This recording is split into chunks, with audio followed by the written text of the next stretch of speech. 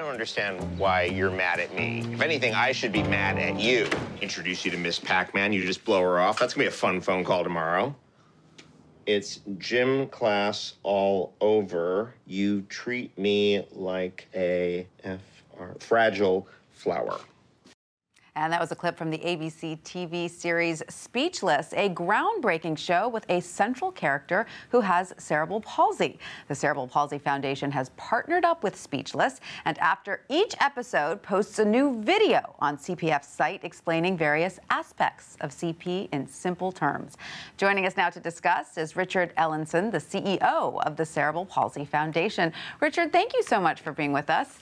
Can you tell us a little bit about how this partnership came about? Sure, Tanya, and thanks for having me. Great to be here. When we heard the show was going to be on TV, I was asked for a quote from a bunch of places, and I said, how fantastic. We're finally having a show about cerebral palsy, and we're finally doing it in the right way, in a sitcom. Because sitcoms bring barriers down. You can talk about things that we don't talk about, just like the Just Say Hi campaign that we had done. Absolutely. And so they read about it, and I got reached out to, and they said, hey, would you like to partner? So it's been an amazing relationship. And so now you create these videos that run after each episode. What are the topics you touch on? Sure. So we touch on everything from what is cerebral palsy to how you deal with gross motor function to how you deal with dating when you're a kid with disability. And, you know, the guys on Speechless are amazing. You know, Scott Silveri, who created it, has a brother with CP. Micah Fowler has real cerebral palsy, and although he can speak with some difficulty, he's an amazing actor. He's been written up everywhere from People magazine to Vanity Fair. Amazing. And Minnie Driver, there are so many moms who have kids with CP who are having what they call their mini moments because it's such a real thing. So as the show begins the conversations about CP, because it has to be a sitcom and entertain, we get to continue the conversations with real information that families need. And what has the response been to your videos? Viewership is amazing, right? Yeah, it's been amazing. I mean, since the show started in late September, we've had almost 1 million views of our videos. Incredible. Yeah, it's great. And are you also consultants for the show? Yeah, we are. We read the scripts ahead of time. We make sure that, you know, everything is correct. I mean, the writers have brothers and sisters and kids with disabilities. And what's amazing about the show is they really, although a TV show has to be fun and entertaining, they respect the needs of our community so much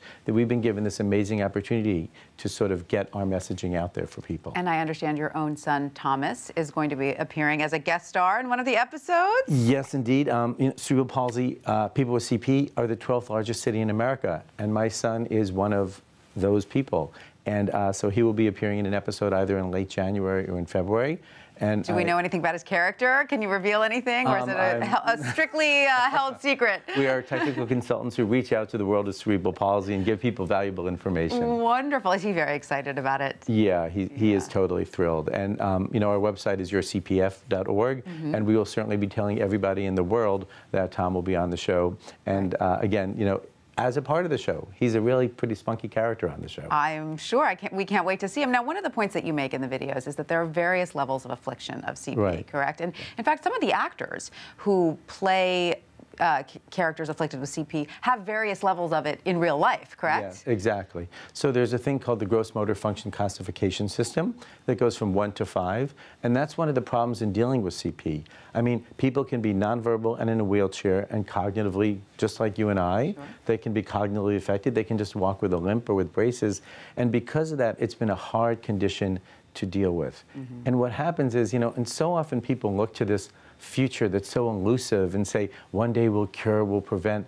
But people with CP are fantastic, wonderful individuals. Just the way and they there's so much we can do today to support people with cerebral palsy, beginning by acknowledging their abilities and then providing supports and interventions and physical therapies and better speech devices that allow us to sort of like interact with the world. You know, a lot of people like to say that people with CP don't have the disability. Society does. Right. Well, you also point out that don't assume because someone has CP that their life is lacking anything. But plenty of people who can walk and do everything else may not have such a happy life, you know, so.